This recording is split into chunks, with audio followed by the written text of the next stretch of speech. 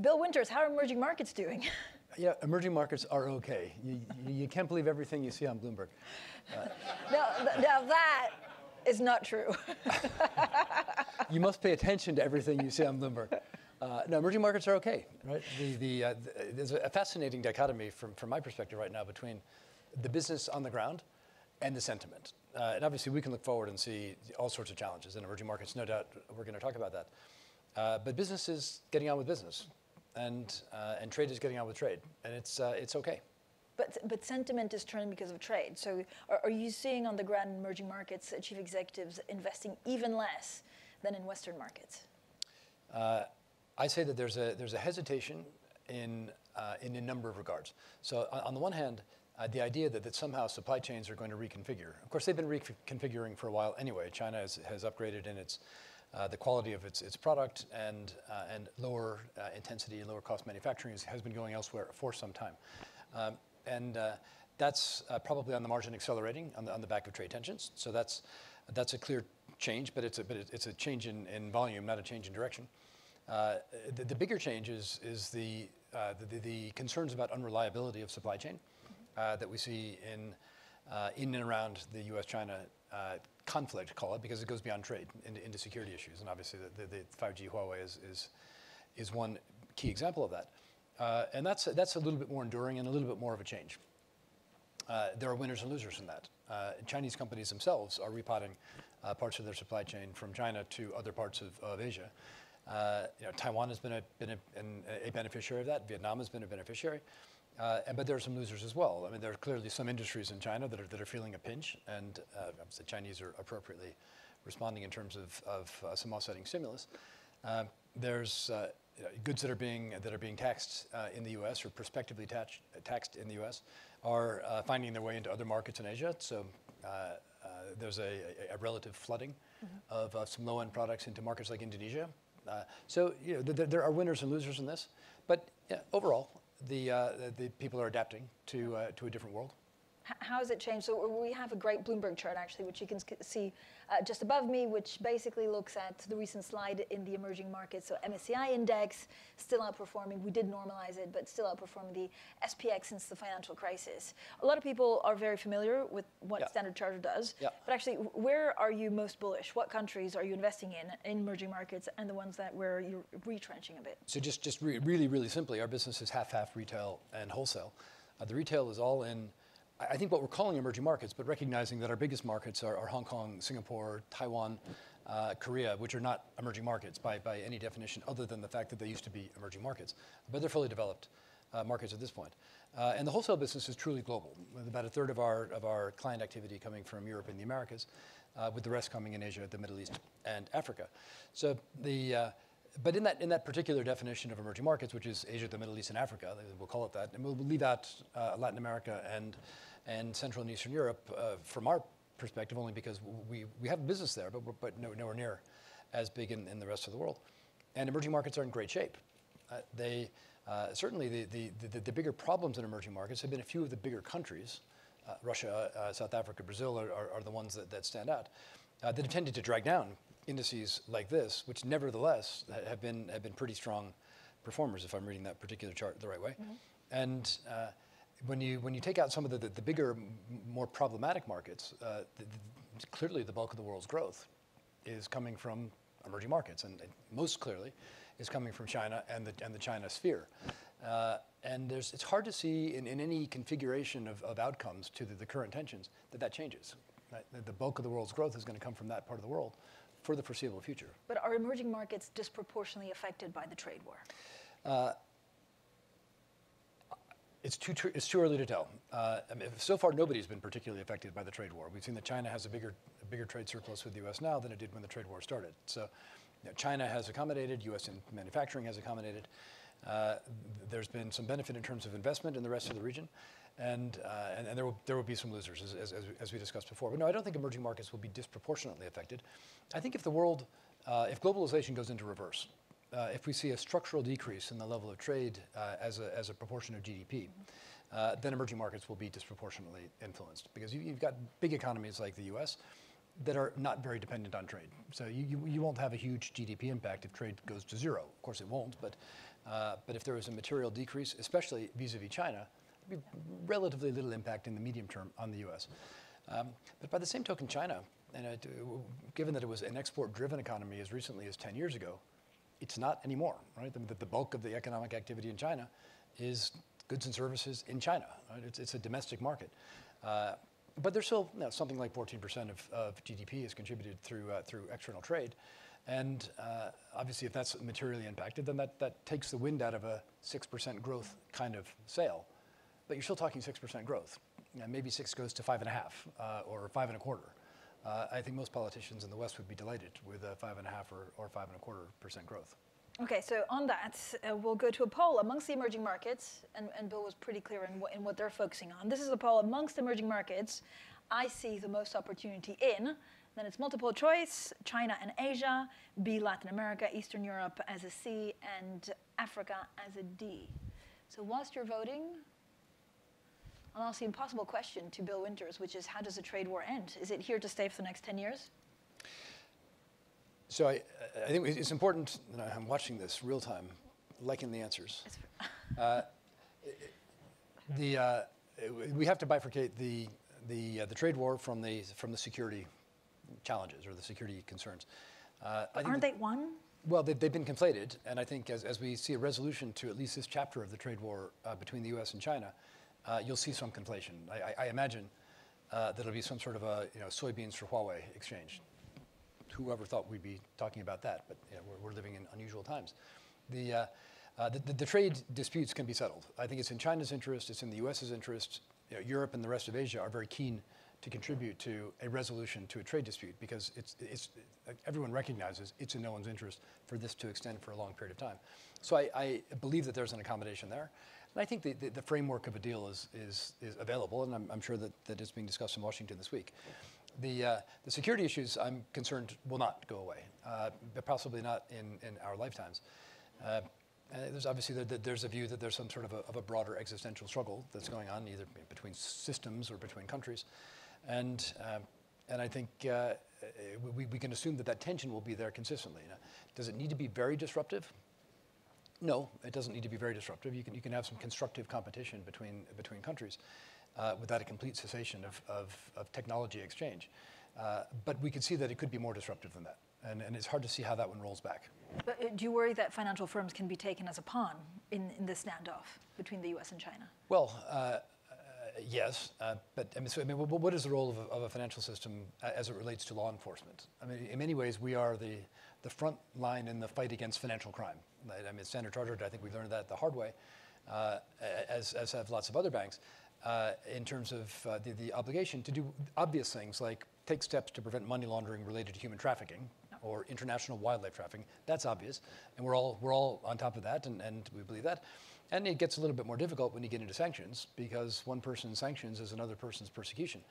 And but we know very clearly what our role is.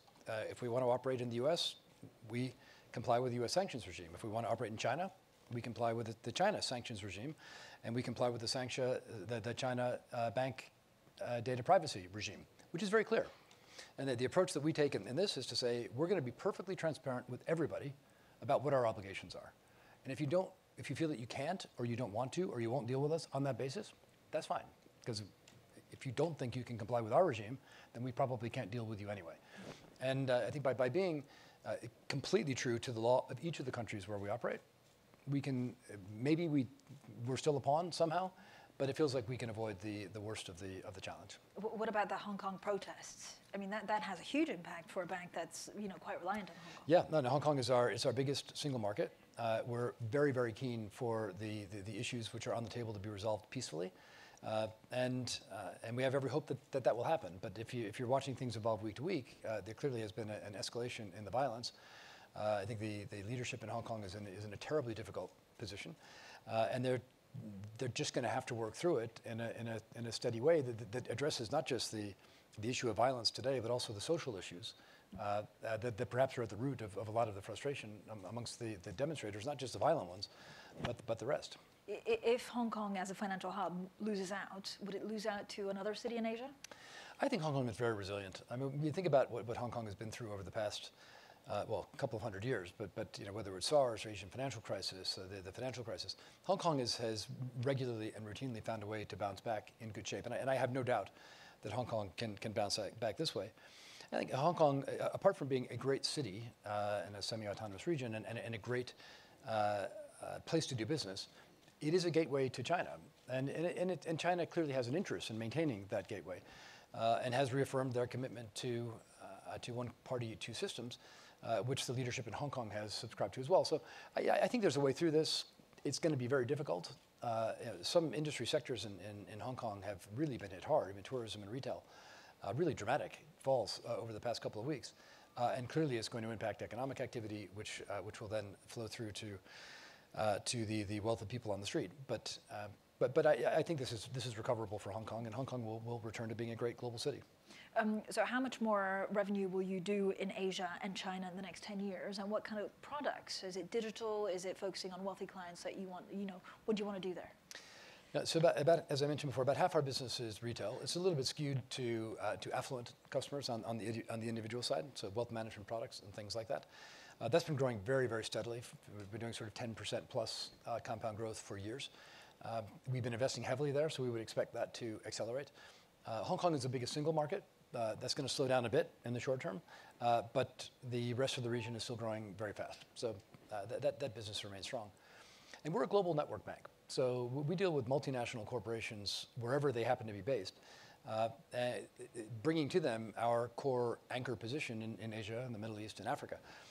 The bulk of the activity is in Asia. It's about 2/3 of our overall activity. And as, you've got strong economic growth. You've got strong desire from the West and the East to invest into that region.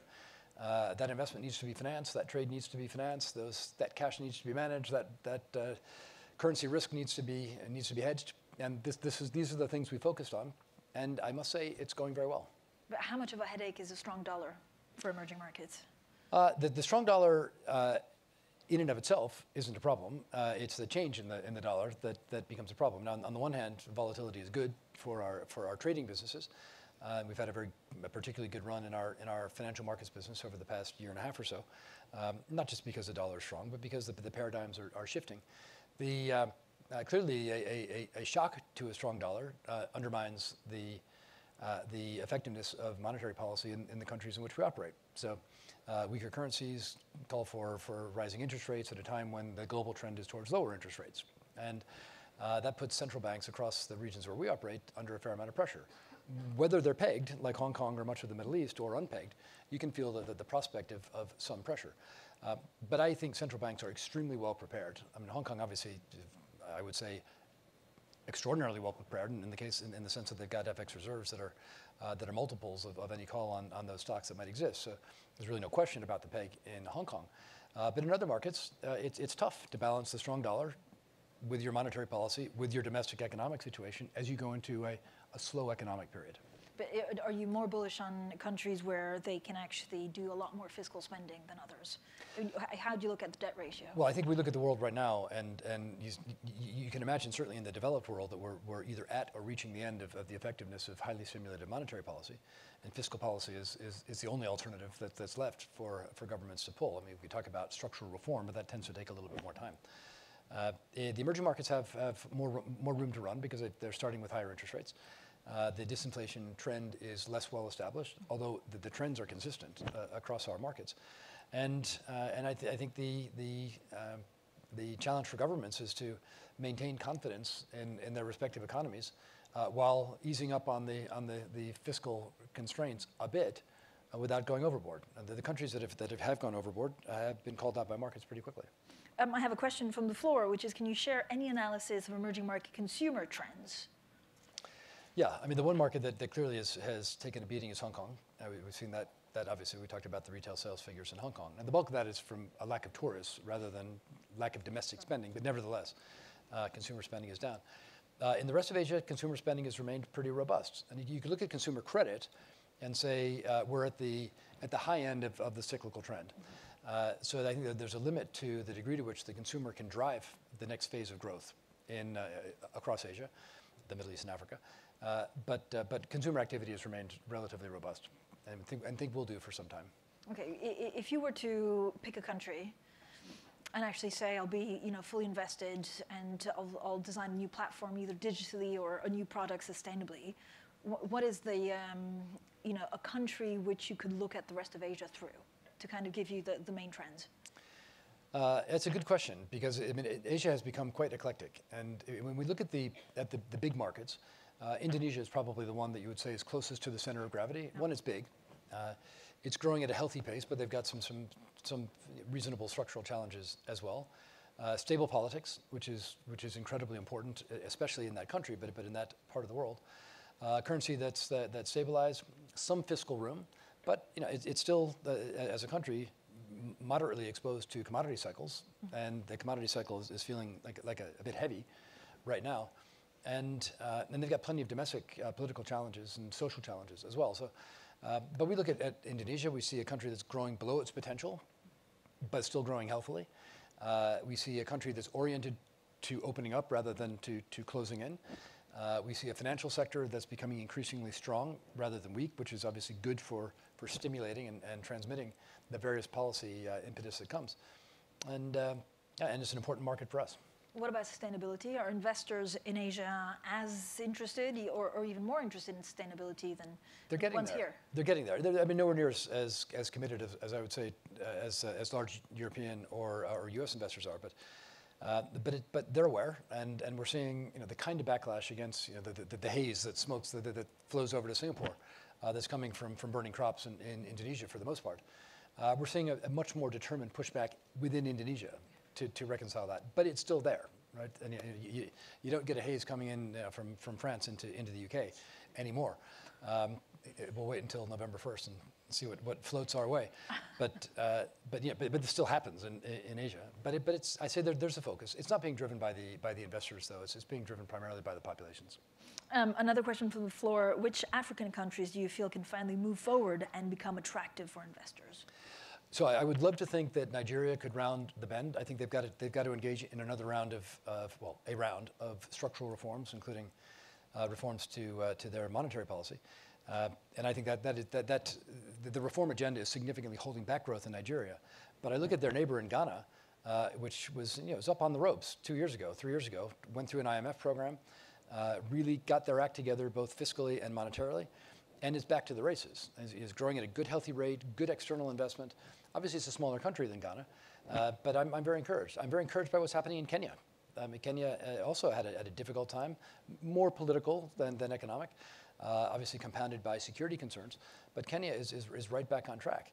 And if we're picking a challenged one against each positive one, honestly, Zambia is really having a tough time right now. And Zambia feels like they are where Ghana was 4 years ago. Tough actions that you have to take to get that right. So, each of these countries has an underlying dynamism and a demographic dividend that gives them the opportunity to move forward at a healthy pace. They've just got to get the economic and political package right. I mean, it'd be difficult, of course, to grow if there was a global downturn. When do you see a recession coming? There's still clear exposure in Africa to the commodity cycle, although I think many of these countries have done a better job of diversifying a bit. I'm pretty hopeful about the global economy. We see all the sources of compression, and we see that central banks are having a hard time using monetary policy to get things going again. But there is some fiscal room, and corporate balance sheets are pretty strong. And there's a massive sentiment drag that's coming from the geopolitical conflicts that we are all preoccupied with, whether it's Brexit or war in the Middle East or U.S.-China tensions or the goings on in Hong Kong. So I think we underestimate the impact on economic activity and confidence that comes from this range of things. But we're still growing. So I imagine we'll have a period of slower growth that will probably go for another 6 or 12, maybe 18 months, with then a gradual return to a little bit more normal, closer to potential level of global growth. Is the latest round of easing from central banks doing more harm than good? I don't know about harm, but I question how much good it's doing. I think the efficacy of a single monetary bullet is quite low right now. And I certainly see in Europe, in the Eurozone in particular, the damage that it's doing to the banking system. And we're relatively immune to that, but not completely. But obviously we're looking at a U.S. rate environment that's moving closer to a European type environment, and it's very bad for the financial system. It's very bad for banks, and that's the kind of thing that just clogs up the transmission mechanism for some of the good things that could be coming down the road. So, I think there's plenty to be worried about, but I also see a way through it that's not catastrophic. All right, Bill Winters, thank you so much for the conversation.